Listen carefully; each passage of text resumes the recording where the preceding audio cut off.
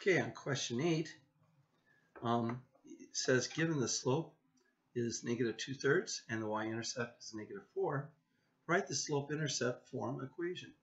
So the slope-intercept form equation is y equals m, which is the slope, times x plus b. b is the y-intercept. So if we insert, they say the slope is negative 2/3. So we're going to take and replace m with negative 2/3. And I'm going to replace the y-intercept with negative 4. So our equation now will read y equals negative 2/3 x plus negative 4. Well, adding a negative is the same as subtracting its opposite. So we can rewrite this as y equals negative 2/3 x minus 4.